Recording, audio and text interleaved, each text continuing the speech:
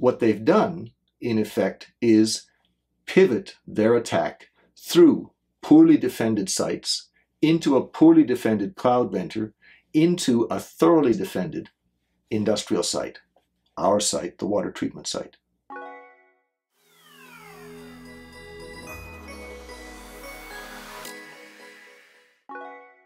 Hello and welcome to Waterfall's Industrial Security Institute. I'm Andrew Ginter with Waterfall Security Solutions, and today we are working our way through the top 20 cyber attacks on industrial control systems. We are using the top 20 attacks as a ruler, as a way of comparing the strength of two different security programs for a hypothetical water treatment plant.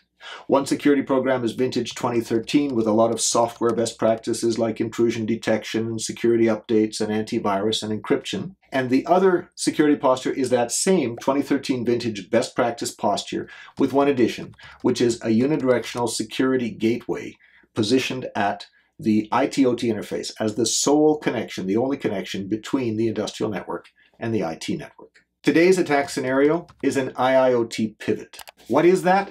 Here's how it goes. We have hacktivists. Okay, these are people without a lot of money, but with some skill that for some reason have decided they don't like the water treatment plant. So what do they do about that? They look around, they read press releases, they find vendors who have announced that the water treatment plant has bought their stuff. They look at the water treatment plant's announcements and see that they have upgraded their control system with brand new industrial Internet of Things technology. What is the industrial Internet of Things? In this example, it's a bunch of edge devices. These are computers in the control network that connect out to the cloud, to the vendor's cloud website, and interact with the cloud directly, sending data for analysis, receiving optimization instructions, whatever. There's lots of different applications for this new class of industrial Internet of Things technology. What do the hackers do about this? The hacktivists, they look around, they continue searching press releases, and they find several vendors who have deployed their brand new industrial Internet of Things stuff at the target water treatment site. They search those vendors' press releases and they find other announcements for lots of other sites, some of which are large and presumably well defended, some of which are very small and may not be so well defended. They target the smaller sites that are customers of some of the same industrial internet vendors as their real target. They target those smaller sites and they find one or two of them that really are poorly defended, and they break in very easily. What do they do when they're inside? They find the industrial internet technology. They look hard at the technology remotely through the compromised industrial control systems, and they discover that one of the vendors is using an old version of Linux on their technology. They haven't been updating it diligently. They've been sloppy about their security. They break into that device at the poorly defended small site. They download public attack tools like Metasploit. This is a demonstration attack tool. They download it to the Linux system on the industrial internet device. Okay, this is not being downloaded to a Windows system that's got antivirus installed. And on the Linux system, they point that technology at the connection to the database in the cloud that the device is talking to across the internet in the vendor's cloud instance. They discover, sure enough, that the vendor's been just as sloppy in the cloud as they've been in the device, and the database, the version of the database that's running, has lots of known vulnerabilities. They tell Metasploit, take advantage of one of the known vulnerabilities, drop a remote control component, Metasploit comes with this stuff, into that computer, and now they have remote control of a computer in the vendor's cloud. They look around in the cloud, and sure enough, they find connections to dozens of the vendor's customers, including our hypothetical water treatment plant. And now they discover they can download new firmware to the edge devices in the water treatment plant. They can, they discover a feature where they can even tell the equipment in the water treatment plant to execute arbitrary Linux commands. This is a support feature. It helps the vendor debug and keep their equipment running because it is brand new. The industrial internet is brand new and they're still debugging some of this stuff, and they don't necessarily want the customer to see that they're debugging it, and so they can do all this stuff quietly, inside of the connection to the cloud without telling the customer that they're fixing problems the customer hasn't noticed yet. Isn't this clever? Well, the bad guys, of course, use this facility to run bad commands inside the edge devices in their target, which is the thoroughly defended water treatment plant. What do? They attack other devices on the control network of the water treatment plant. These industrial internet edge devices have been deployed on the control network for the water treatment plant. They can, launch denial of service attacks on this equipment. They can, try and steal credentials by looking at network packets. They can try and guess credentials if there's default passwords being used. They can steal some ransomware. It's not hard to find other people's ransomware on the internet, drop that in and say, ha ha ha, we're not making money off this, but you just had your hard drive encrypted and you've crippled the water treatment plant. So this is an attack where the hacktivists have a degree of technical sophistication. They kind of know what they're doing.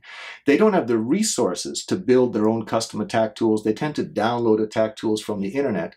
But what they've done, in effect, is pivot their attack through poorly defended sites into a poorly defended cloud vendor into a thoroughly defended industrial site, our site, the water treatment site.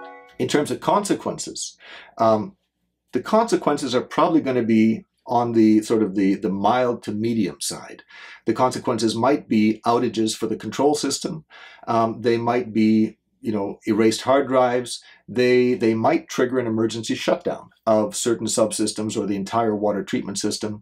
Whenever you have an emergency shutdown, there's a chance of equipment damage. Generally, you can shut things down very fast at risk of damaging the equipment. Bringing it up is a much slower process. So there's a chance of equipment damage, but you're almost certainly going to trigger a shutdown and possibly a boil water advisory until they figure out what's going on and clean the malware out of the system. How do our two security postures stand up to this class of attack? Well, the 2013 posture might detect the attack in progress once the bad guys are into the water treatment system, once they're into the edge devices and they start looking around and doing stuff. The question is, how quickly can the bad guys bring about their consequences once their activity is detected? Because these are not experts, they're not the world's best intruders. They might be detected.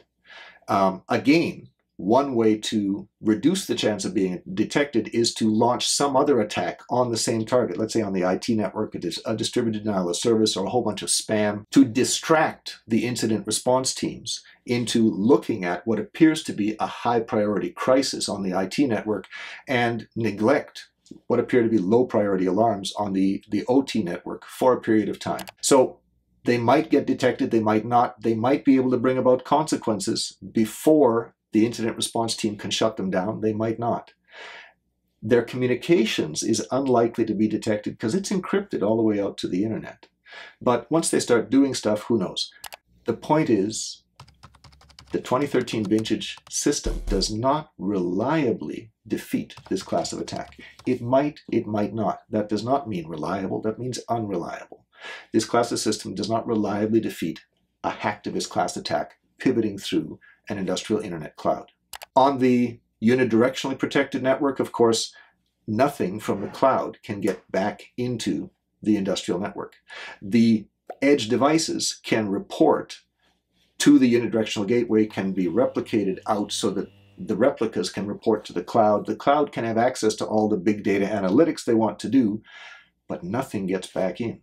This is the point. So even if the attackers pivot through a poorly defended third party, pivot into a poorly defended cloud vendor, there's no way for that cloud vendor to send attack information through the one-way device into the edge devices in the industrial network. So the unidirectionally protected security program does reliably defeat this industrial internet pivoting attack. So let's have a look at our scorecard again. How are we doing with these two security postures? The line in the scorecard is the cyber design basis threat line. It's the line between the attacks that we defeat reliably, below the line, and the attacks that we do not defeat reliably, above the line. As you can see, there's very few attacks the unidirectional posture has not reliably defeated. There's very few attacks that the software-based posture does reliably, 100% of the time, defeat. As you can see, there's a significant difference here. The unidirectionally protected security posture is substantially stronger at defeating these attacks completely reliably than the classic software-based, 2013 vintage security posture. Thank you for joining us at the Industrial Security Institute. A reminder that if you want to download the Top 20 Attacks white paper, there should be a link right below the video here. And hey, you watched to the end of the video here, give us a like and subscribe, would you please? Thanks again. We'll catch you next time.